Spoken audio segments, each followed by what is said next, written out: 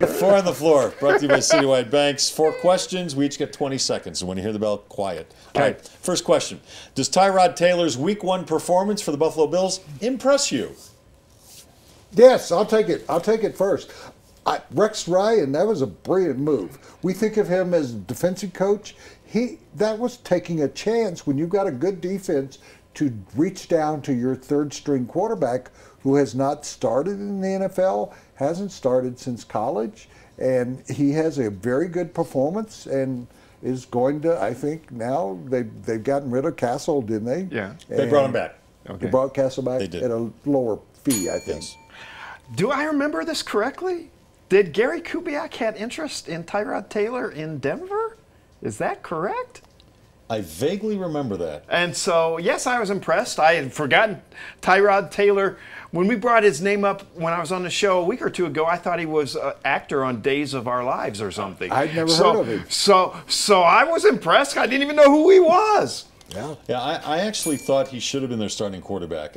Even based though EJ, on what? Where did you seriously, based on what? You want strong opinions from him I love rather you, than Les. wait and see. He gave you one. Your scouting depth goes that deep. Yes, although EJ Manuel had a pretty good preseason, I thought Tyrod Taylor deserved the shot, and I was extremely impressed. He makes plays with his legs. He was threw extremely accurately. You don't like college football, and he outdueled Andrew Luck. Where did you ever see him? I saw him. I watched him in the preseason a little bit. Really? I was very impressed. Yeah, and I didn't like EJ Manuel, despite the fact he had a Where nice did he preseason. play college football? I have no idea.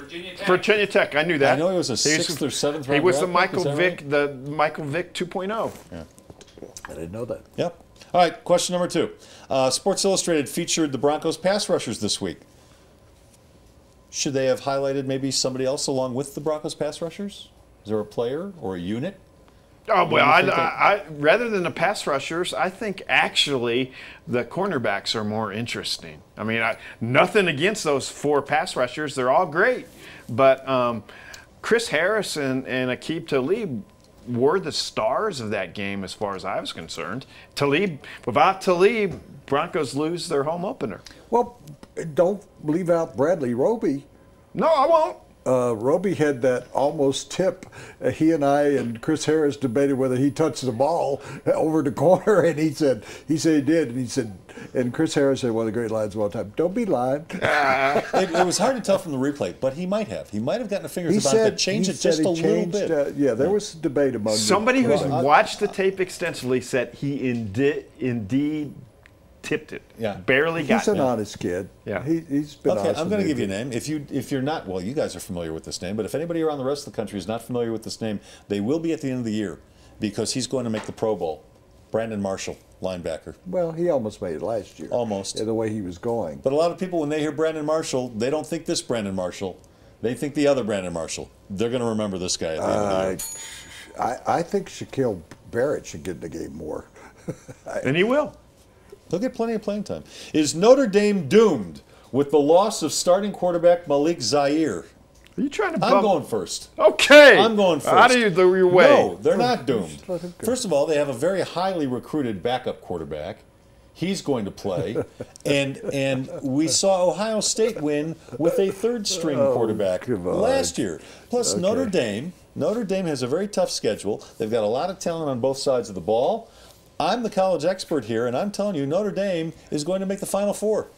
Go, since you love the Golden Domers.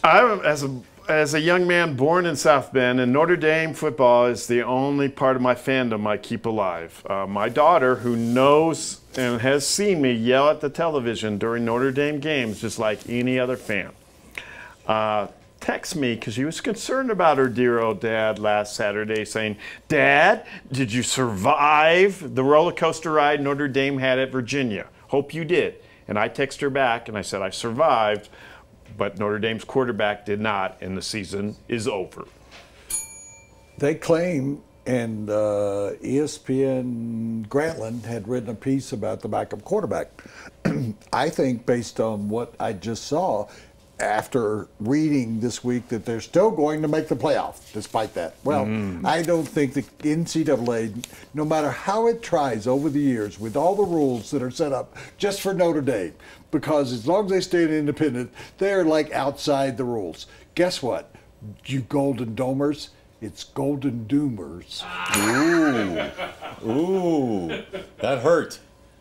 That hurt. He's forgotten about his gout. You got me right in the gout. Now he just has a pain in the heart. All right, final four on the floor question. Billy Joel's playing at Pepsi Center tonight. You aware of that? No. Billy Joel or Elton John? Take it there, big timer. Billy Joel. Billy Joel, look, they're both legendary songwriters, wonderful singers, incredible musicians, legendary in every way, and went on tour together for quite a long time. But Billy Joel, if you want to rock out, I like Billy Joel to rock out more than I like Elton John. This is the biggest mismatch in the history of music. Billy Joel should have never sang anywhere except somebody's pizza parlor. Oh. Elton John by about 5,000 songs. Why? Because he can sing, he can perform, and he can write. Have you ever seen Billy Joel in concert? Billy Joel can't sing, perform, or write. Wow. He married a supermodel once. I'll give him that. Other than that, The only thing Billy Joel can't do is stay married and sober. Hack Billy Joel hack. Wow. I'm going to break the tie here. Uh-oh, here it comes. When he married the supermodel, and you go, how did she end up with him? Well, someone has dumped her in her life. Someone has dumped her. Oh, that's almost like an Elton John song, isn't it? Someone's going to lose a fight. Someone saved my life tonight. Yes. That's Elton John. Someone dumped my wife tonight. Billy Joel is to Elton John as Kiss is to the Beatles. Oh my God. Elton John is one of the greatest songwriters, singers, Billy Joel's not? piano players of all time. You just described Billy Joel. No, I didn't. I'm describing Elton John. It must be tough to be wrong all the time. Boys, let me tell you. I wouldn't go see Billy Joel. Inviting you You're going to the concert tonight. You're going tonight. Oh, we're going to the courtyard in Kansas City. We got better plans. I'm trying to sneak in tonight. Is what I'm trying to do. Well, let me help you out. This will help you out. If Billy Joel, know somebody? That'll help me out. If Billy Joel was playing at the back of the studio, I would stay up here. I would go back to the back of the studio. Wow.